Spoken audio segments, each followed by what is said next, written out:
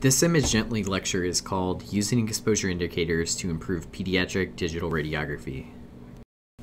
This lecture is part of a series of lectures for Image Gently's Back to Basics campaign. Image Gently is considered to be part of the Alliance for Radiation Safety in Pediatric Imaging. Overall, Image Gently is considered to be an education, awareness, and advocacy campaign. Overall, Image Gently is considered to be an education, awareness, and advocacy campaign with the overarching goal to improve radiation protection for children worldwide. Image Gently has a large influence within the medical imaging community, and while some of these figures are a little bit aged, Image Gently has greater than 70 healthcare organizations or agencies that have bought into that movement, and greater than 800,000 radiologists, radiologic technologists, and medical physicists have pledged to the imaging campaign worldwide. You, as students, can also pledge to this campaign, and I certainly encourage you to do so to demonstrate your commitment to continuing to educate yourself on safe radiation protection practices when using X-ray or ionizing radiation for children. Additionally, the Image Gently Alliance seeks to raise awareness in the imaging community of the need to continuously evaluate radiation dose levels that are being used when imaging children. As you know, children are more sensitive to the potential deleterious effects of radiation, so we have to utilize radiation responsively in all populations, but more so even in pediatric populations. So the Alliance seeks to really to change clinical practice, and a lot of that starts with us as technologists. You think, who's responsible for controlling the amount of dose that's being delivered to our patients? That ultimately it falls in our hands to make sure that we're using appropriate techniques, to make sure that we're immobilizing properly, to make sure that we're utilizing the shortest times to reduce the potential for motion and the potential for repeats, and we're using sound positioning guidelines. All of those things, should be taken into account. This particular lecture just focuses on exposure indicators, but there are other lectures that are available that focus on other topics such as immobilization. So I do encourage you to also view some of those resources, some of the presentations that are also available on the Image Gently website. In today's lecture, we're really going to focus on digital radiography technology. Digital radiography has become the norm in hospitals within the United States. And really, you think about the ability to immediately view images, post-process, and transmit images system-wide are real clear, distinct advantages of this technology. But yet, these technical advances have really kind of created challenges within the radiology community, including the need to re-educate the workforce to make sure that we are doing everything that we can to prevent unnecessary radiation exposure to pediatric patients. This educational process is even more important in children, where maintaining diagnostic imaging quality at a properly managed dose is critical for patient care. Thinking that children are more sensitive than adults to the potential effects of ionizing radiation, particular attention really needs to be placed on technique and its relationship to patient dose. So this PowerPoint is going to emphasize the need for attention to the basics of radiography and the importance of a standard approach in pediatric digital radiography. Some of the major objectives are listed here, including reviewing some of the basic principles of imaging, and then to break down some of the differences between screen film radiography and digital radiography. While screen film radiography is no longer the norm or the standard, and computed radiography, CR, is also quickly going away, some principles, especially those that are left from screen film radiography, are still currently used in digital radiography. Some are appropriate and some are inappropriate, and hopefully this lecture helps to clarify some of those that are appropriate and some things that may need to change. Overall, we're going to seek to describe the meaning of exposure indicators and to break down the IEC exposure terminology standard. So this standard is utilized in all new digital radiography equipment, and some systems have been adapted to make sure that they incorporate the IEC standard, but not all systems. So nonetheless, this system is something that you're going to need to become familiar with. So hopefully by the end of the lecture, you're able to not only understand that, but understand how this system and terminology can also be used in the quality assurance process. Keep in mind that the basics of radiology are just as important today as they were in the past. Standard approach to pediatric radiography requires currently the use of calipers and technique charts. And you think, well, reflect on clinical practice, calipers are rarely used. But in order for us to set appropriate manual techniques, those that do not use AEC, we need to really get an accurate understanding of what is that true part thickness and to be able to manipulate our techniques based on that. Technique charts are also more difficult to locate in digital radiography departments, and it's truly unfortunate because techniques today are much lower than they were in screen film radiography, the days of screen film radiography. So at times, technologists have continued to apply those same types of techniques and the same types of standards for manipulating those techniques, when they don't always hold true in today's processes. So the other types of things that you need to become aware of is that anatomically programmed radiography, or APR, which is essentially the pre-programmed or preset techniques that are provided by manufacturers, they may not always be appropriate for children. When you look at your control panel, sometimes you have two buttons, one for an adult, one for a pediatric. Sometimes you'll have 3 buttons where you can manipulate your preset, big patient, medium-sized patient, small patient.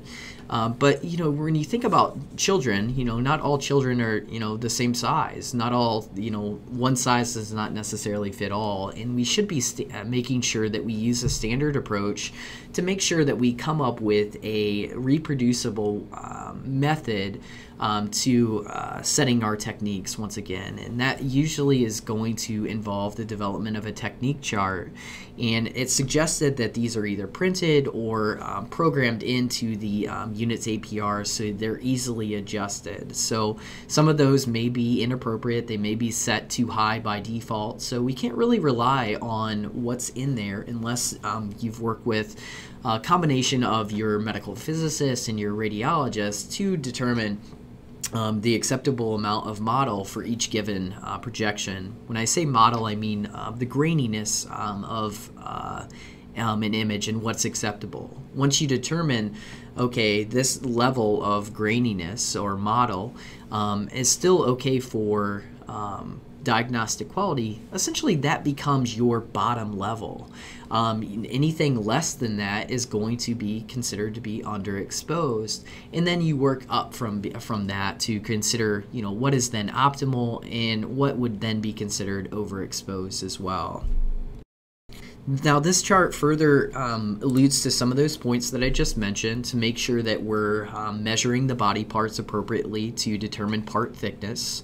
But other actions to ensure optimal techniques are just to make sure that we position the patient properly the first time, avoiding of repeats, to make sure that we're using grids effectively. So pediatric patients often are not going to need grids, including for chest and abdominal x-rays. So just kind of keep that in mind, that parts less than 10 to 12 centimeters thick certainly are not going to need a grid.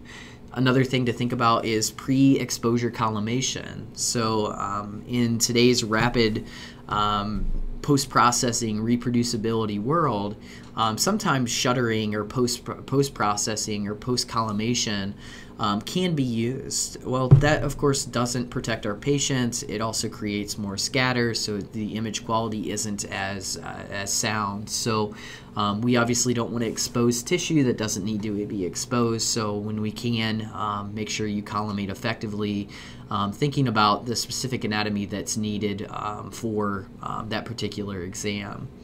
Additionally, shield something. It doesn't always have to be the gonads. It could certainly be the breast. It could be the thyroid. It can be any radiosensitive part. Maybe that's perhaps the small intestine. Maybe that's the femoral head. So a shield should be used on every patient, regardless if you're shielding the gonads. So just kind of keep that idea in mind. Additionally, AEC may be inappropriate at times for pediatric patients. We'll get into that here in a second, so you can see an example of when it would be inappropriate. And when AEC, or automatic exposure control, is considered to be inappropriate, that means we need to set a manual technique. And when we set a manual technique, that means we need to know that that child's thickness to make sure that we can child size that technique appropriately for that individual patient. And finally, we need to then review the exposure indicators and make sure that we're assessing for appropriate image quality as well. So those exposure indicators, while they're not going to reduce exposure on that particular patient, hopefully you're using those effectively to self-check yourself to make sure that the techniques that you are selecting are most appropriate. As promised, here is an example of AEC and when it's not appropriate. So as we look at this particular image by Gasky et al., you can see that this particular patient, mannequin in this case, you can see where those AEC chambers are located here and here. So what's going to really happen is that those chambers are going to become directly exposed. So what will happen is that you'll have direct transmission, which means that it's going to get its reading too early. It's going to assume that it's received enough radiation, it'll terminate the exposure, and what can result because of that is an image that's grossly underexposed, which it can result in model, and then subsequently you may have to repeat that image. So lessening repeat certainly is a way to reduce and control ionizing radiation exposures. So this may necessitate the need for manual pediatric specific techniques in this particular case. Additionally, there is an example about collimation. So when we look at this particular example, you can see how leaving a field open, wider in this case, you can see where the humerus is on both sides. What that's going to do is it's going to create more grays, more scatter. And obviously this image here is not as superior as this image here. So just kind of keep that concept in mind, is that, while you can go back and trim, the importance of collimation cannot be underestimated, not only for image quality, but now for patient exposure. So here in this case, we're exposing the whole humerus. Here in this case, not as much. And even here, we can still continue to cone down to just the structures needed for this particular chest exam. So looking from the apices through the costophrenic angles in this case.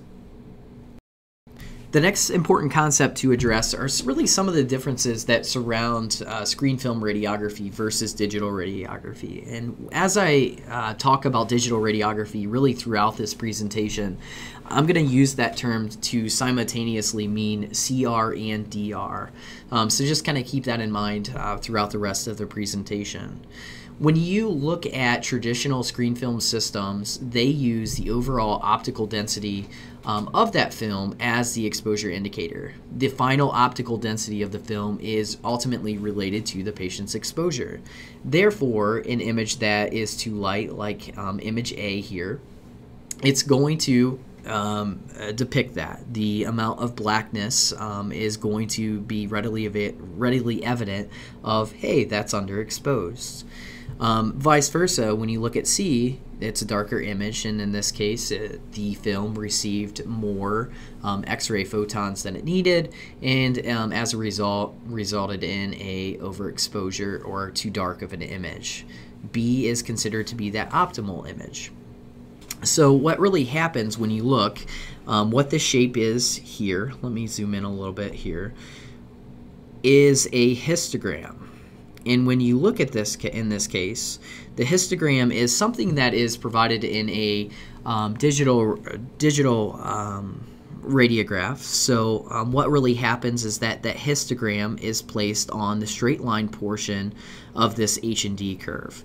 And in this case, optimal, when you look at that optimal exposure or image B here, that histogram is right on that straight line portion. So it's going to be ideal in the form of the its contrast indicators in this particular scale. So what we're seeing here is something that looks very appropriate. Now when we look at that histogram for the overexposed, you can see, well, the center of it, you go to that center point, and it's at the top of that H&D curve. So it's too far to the right, so it's not in its appropriate location, so we're not able to see that. The important thing to understand is that in digital radiography, those histograms really aren't there.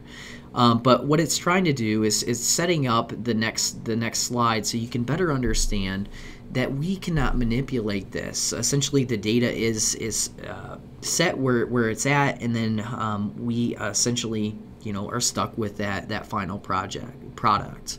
So optical density of a film is the exposure indicator. It's immediate feedback. There's charts, there's experience that was used to set at proper exposure factors, and in the end you have this nice visual representation of what that would look like on a screen film. However, that's really not the case with digital radiography. So digital radiography, which does include, again, CR and DR, was really introduced into clinical departments in the 1980s as a way to create, a digital image as opposed to an analog screen film. So the CR process and the DR process do differ, but in the end, what it means is that we have the ability to post-process and the ability to be able to manipulate that image. CR also is considered to have a large latitude. Specifically, that term exposure latitude means essentially the amount of error that we can have. And we can have a large amount of error and still have a very acceptable image in terms of our ability to use it for diagnostic quality. So what that means is that if something is underexposed, we can use it. If something's overexposed, we can use it. So we, with these types of systems, have the ability to manipulate that data. And in this case, when we think back to that previous slide, where these histograms were not in the center of that straight line portion, in this case, what happens is that H&D curve here just moves. It moves to where the data is, and it strives then to produce an image that is of optimal quality. So when you look at that center point here is right in the center point of that H&D curve. Same with the optimal exposure, right at the center. Same with the overexposure. So yes, you can see left or right. You can think, well, on this side it's closer to, on the x-axis here would be closer to underexposed in terms of the positioning of the histogram. And as we move to the right side over here, this is considered to be overexposed. So it's kind of plotted. So when you just look at it, it's one quadrant to another. You can think this is in the bottom left quadrant, this is in the bottom right quadrant. You can see that nonetheless, wherever that's plotted, that H&D curve moves and allows us to now be able to visualize what appears, if we are just assessing that image, what appears to be of appropriate quality. So what this means is that images are very good, and it allows us to be able to have things go unnoticed. And what's even worse about digital radiography is the overexposed image here actually provides more diagnostic detail. It's clearer, it has less model, but sometimes it's not about the clearer or the less model. It's about our exposure to our patient, making sure we're optimizing that to be able to produce something that is of diagnostic quality for that patient to have a diagnosis. So it's not necessarily in today's world about having the most photons hit the image receptor. It's about having the least amount of photons hit that image receptor to make an acceptable exposure for that radiologist to be able to interpret. So the approach and determinations are completely different. But what the big point is that if we visually assess this, we have no ability to be able to recognize overexposure versus underexposure.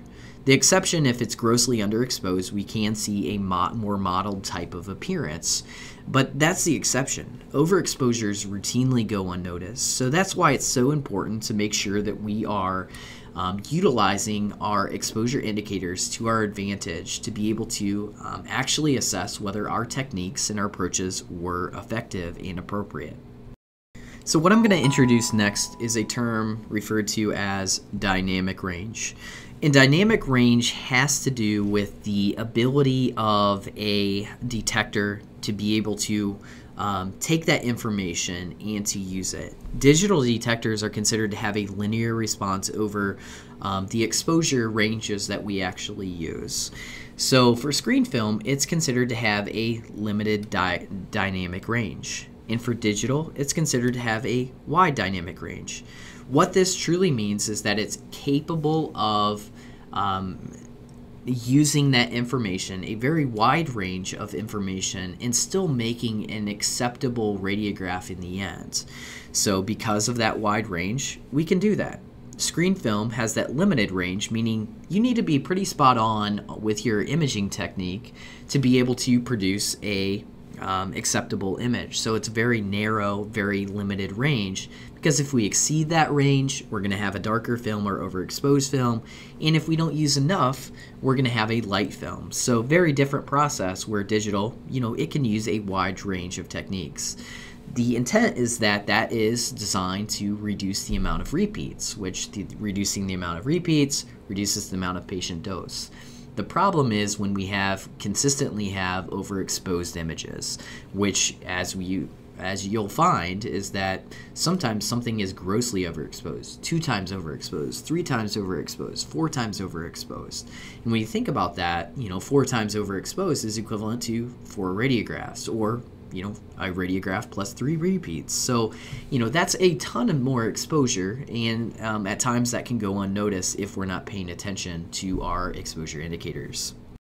This graphic just reiterates what I just mentioned. So the response range here on this curve is very limited. So that means that our exposure, so you can think about this, use the x-axis to your advantage. So this is no exposure right at the corner, and then exposure increases as we go over our x-axis. So if our histogram were to be plotted here, it would be dark, overexposed, not in the appropriate response range. If our exposure is, over here, it would be clear. We wouldn't have enough information to be able to process that, or for the radiologist to make diagnostic decisions. So very limited range. This is kind of that red area is kind of that sweet spot. To reiterate this concept, think about this here. So we have a standard chest x-ray, and in this case, what's happening is that you can see that the mass is either doubled here or halved here. And you can see the big impact that manipulating that mass has on the exposure. And when we think about mass, we think about quantity, we think about the total number of X-ray photons that are there. And in this case, you can see, okay, the density is clearly overexposed here. And this one's too light, so not enough X-ray photons. And you can see where that would be then plotted respectfully in these particular areas. So when we look at this, you can say, okay, looking here, this one has to be the underexposed region. This has to be optimal in the straight line portion, and this has to be overexposed and very overexposed, and the potential for that is certainly as possible. So you can see the differences then, readily when we look back at these chest x-rays and say, okay, visually we can be able to interpret that and understand, what that does because of the limited dynamic range, that we have to be very precise and accurate with our techniques. With digital radiography, again, the response is considered to be very wide. So it can use anything from down low, very underexposed, to something very overexposed until it hits that plateau. And that plateau is considered to be detector saturation up here. So no matter how much more technique you give, it's not going to do anything else. And essentially, at the point of detector saturation, you do have the potential of noticing that visually. So it can be very dark because essentially you're having almost pure transmission. There's a lot of photons that are going through the patient at that point, more than what you need to be able to produce something that's of sound diagnostic quality. But the response range for a digital detector is considered to be from 100 microrinkin to 100 millirinkin. So giant range there in that case. So that means it's going to be able to respond appropriately to something that's underexposed, something that's optimally exposed, something that's overexposed, and still be able to use that information. Additionally, what I would like you to see here is that this is considered to be a linear response. So for the most part, it's purely linear until it exceeds that threshold, perhaps at 100 millirinkin over here.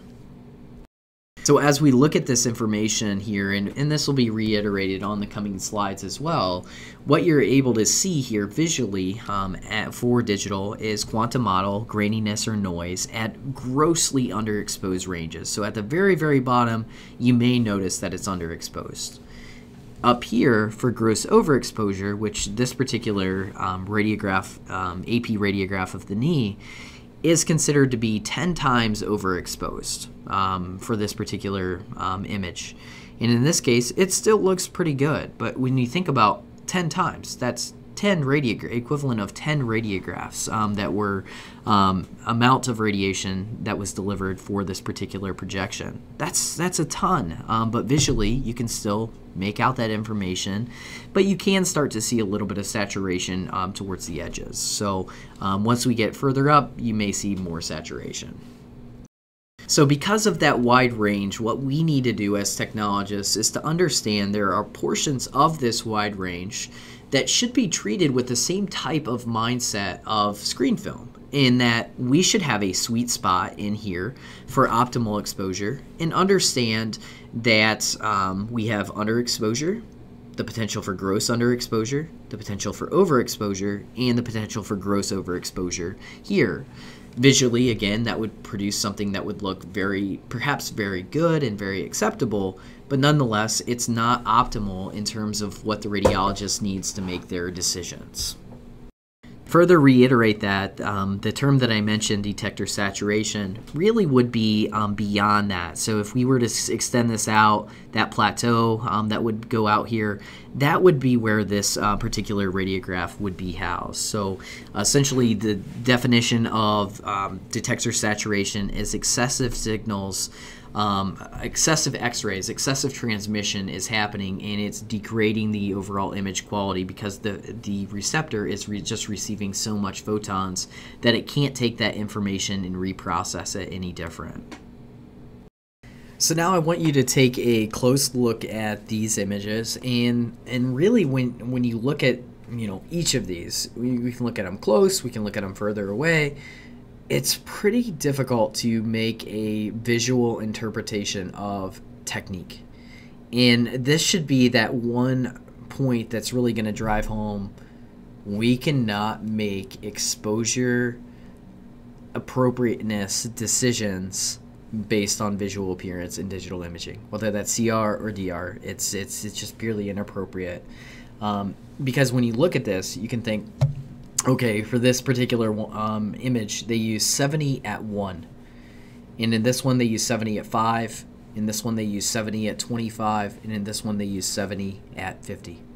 So you can see that that mass is being upped, from 70 at 5 being considered optimal for this particular part based on this part's thickness, versus 5 times more looks nearly identical. And then we do start to see some saturation, but that's 10 times overexposed, so visually you may not be able to readily identify those types of things. So we have to be careful.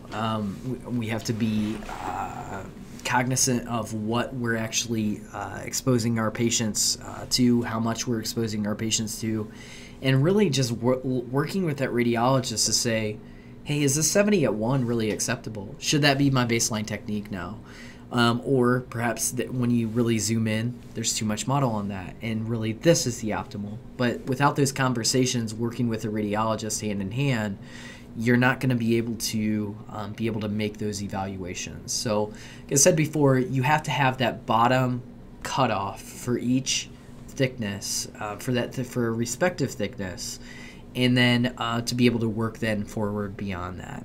So that way you're, not overexposing it, but then manipulating it based on, if thickness increases, of course, we manipulate our technique there accordingly. This picture just reiterates the idea that while visually this may look good on the radiologist monitor, it may not, especially once they zoom in and they really start to look at the bony details. It may have a modeled type of appearance. So just kind of keep that in mind. What we see may look okay, but on the radiologist screen, something may be, just too little exposure or modeled in its appearance. So 2 important terms that I really want you to be able to differentiate between. These terms are going to come back to you over and over and over again. So I really want you to understand the differences between these 2 terms. So dynamic range is the range of exposures that may be captured by a respective imaging detector. So that's anything from what would be classically considered underexposed, optimally exposed, overexposed, to grossly overexposed. What can the system what information can the system take and still produce a radiograph that is going to be useful and allow the radiologist to make a diagnostic decision from? So we know that there's a wide dynamic range with digital imaging. Exposure latitude is a different term, and it has to do with the range of exposure that's going to produce a quality image at an appropriate patient dose. So how can the radiologist make their decision at a dose that is most appropriate for that patient? So when we think about that, that means that little e sub 0, that optimal level on those graphs, those original graphs. So here is that visual. So here is that optimal level, and that's where we want to be able to plot our histogram. That's that exposure that would be considered to be optimal. So not too little with model, not way too much with gross overexposure, but right there would be considered our exposure latitude. And then to further break down those terms, this whole line, this whole area would be considered to be our dynamic range of this particular detector system. Hopefully at this point you have a sound understanding of some of the basic ideas that are associated with the differences between screen film radiography and and digital radiography, including that of CR and DR, and can kind of say, okay, I get that there's differences in visual appearances and there's a need to evaluate exposure indicators. In part 2 of this lecture, we'll start to break down some of those exposure indicator systems.